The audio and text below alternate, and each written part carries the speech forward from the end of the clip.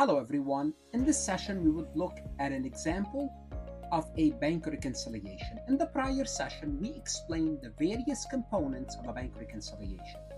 So what you need to do is be familiar with the bank reconciliation components, the purpose of it, and how it works from the prior session.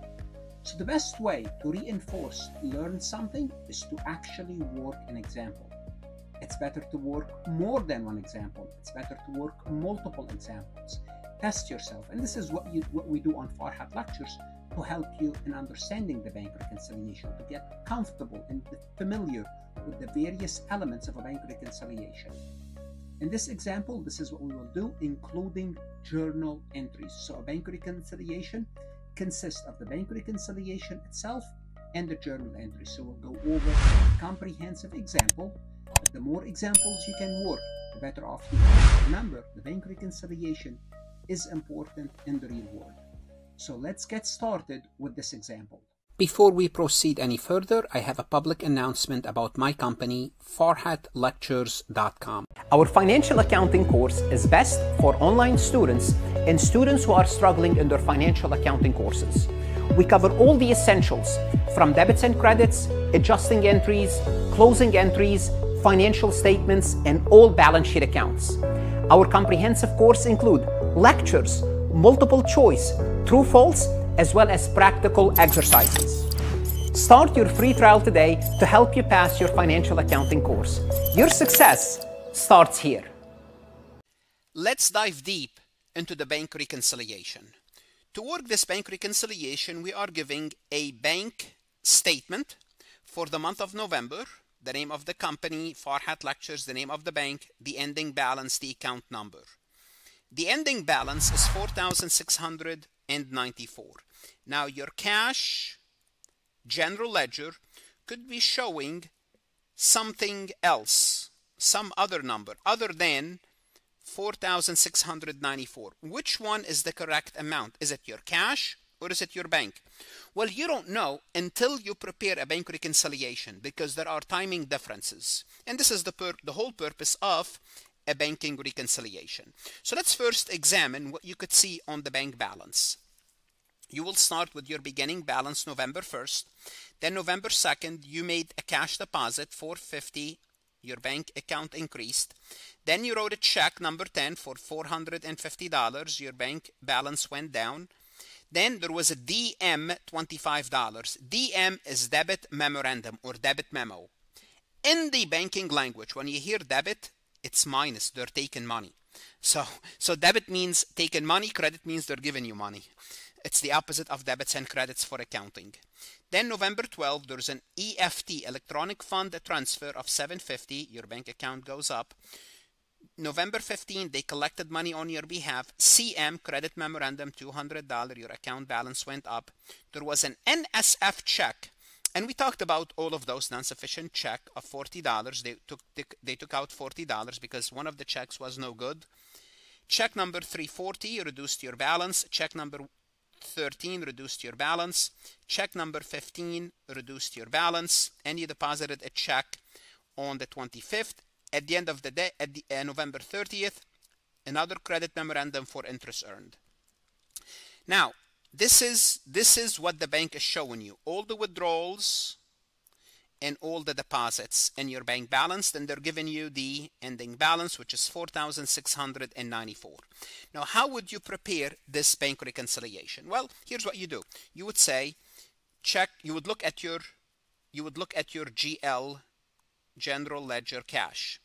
And let's start with the checks. Well, you would say check number 10. I see check number 10 was deducted. Check number 10 was deducted from my cash. Good. So it's in my cash general ledger. It's in my bank deposit. Wow. I see check number 11. I see check number 11 is missing because they go from check number 10 to check number 12. So this one is missing. Missing means what? It means you wrote this check, you send it out, but the customer or the bank the customer did not deposit it, and if they did, it hasn't cleared the check yet.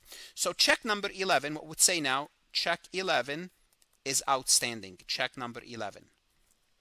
Check number 12, 340, number 12. It's in our general ledger. It cleared the bank. Check number 13, check number 12. Check number 13 cleared the bank and in our general ledger.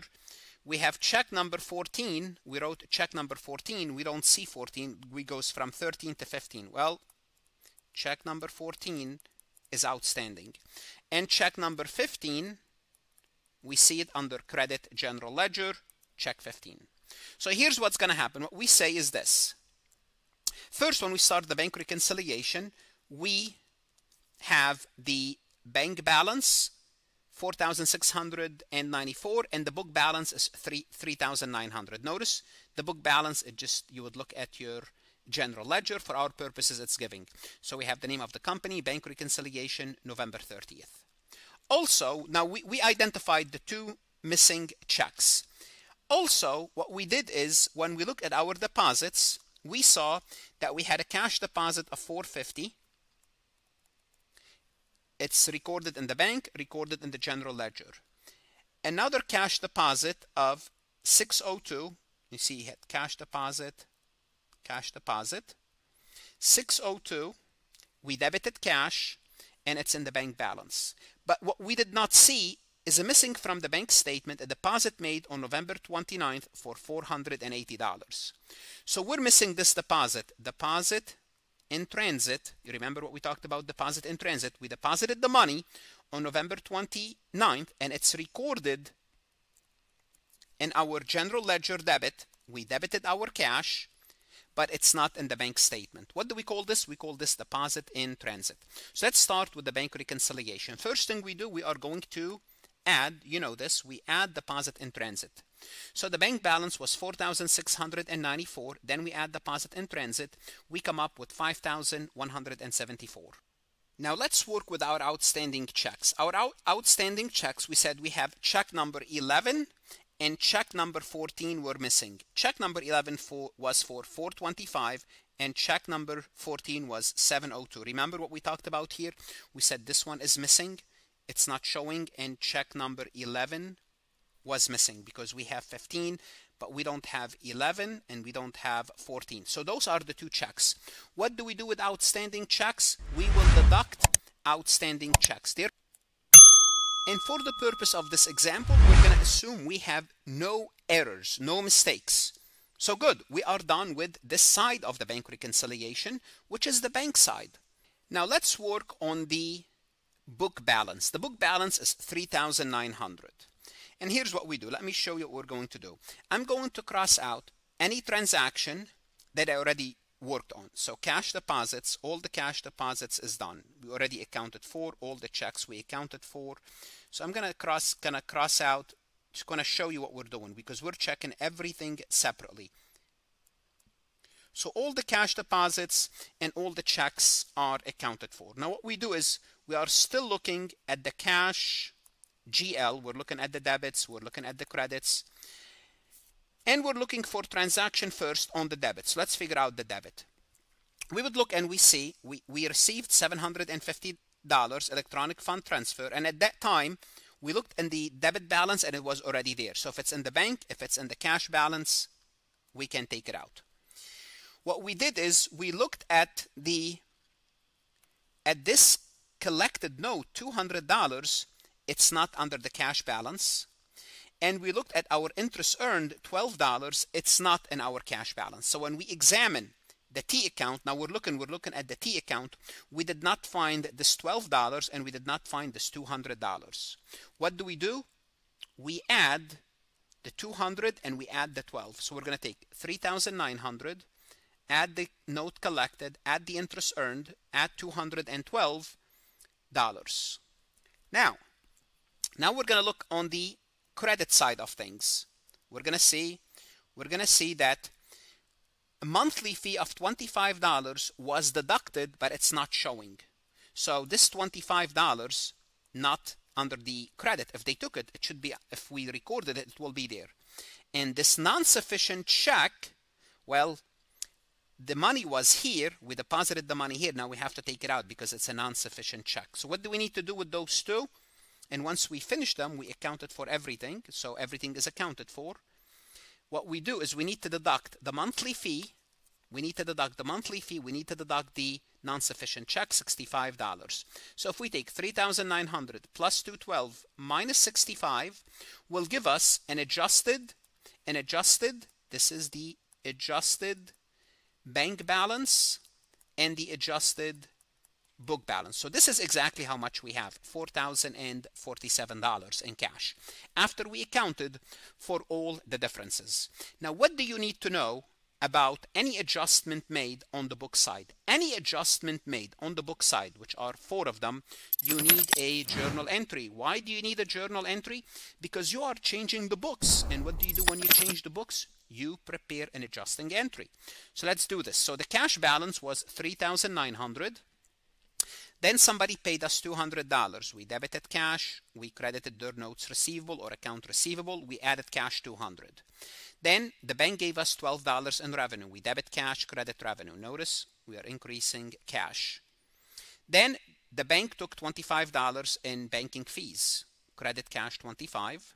Then we had to take out $40 for the non-sufficient check, credit cash $40.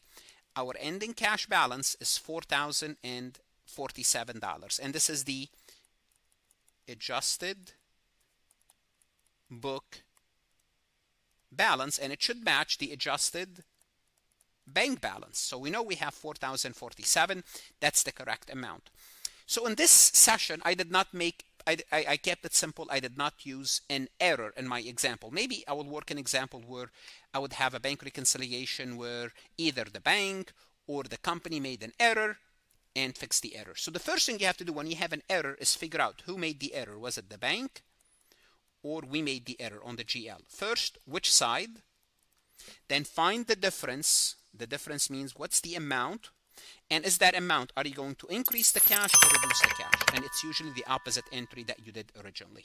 If you have to reduce it, if you have to increase the cash, depending on the direction of the error, whether you have to add cash or deduct cash. What should you do now?